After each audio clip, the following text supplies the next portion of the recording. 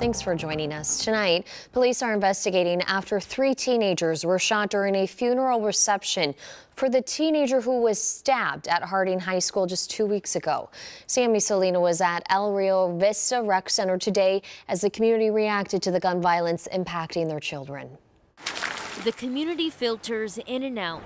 Something ain't right here. Of the El Rio Vista Rec Center in West St. Paul today. I say, wow, what happened? Through doors that look and feel different. Rec Center staff told us that the bullets actually came through the front door of the building today. It's boarded up. You can still see glass on the ground from last night and a bullet hole that went through the door. Community center, this is where you go for the community happenings.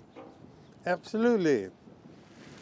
But yeah, this is a shame. St. Paul police say a white sedan drove by the center and shot through the building as family and friends of Devin Scott, the 15-year-old stabbed to death at Harding, were having a funeral reception. They can't even have a memorial service, but people shooting through the windows?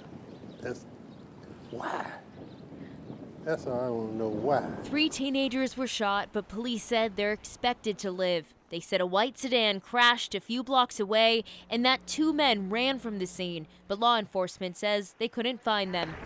They did find and take a 16-year-old into custody who was running away from the area. Police say he had a gun with him, but they're investigating if he was involved. We thought those were safe sanctuaries for our young people, our children. Reverend Ronnie Patterson with New Hope Baptist Church in St. Paul said he has officiated too many funerals of young men. But I also have a child who's a student and a scholar at Harding High School.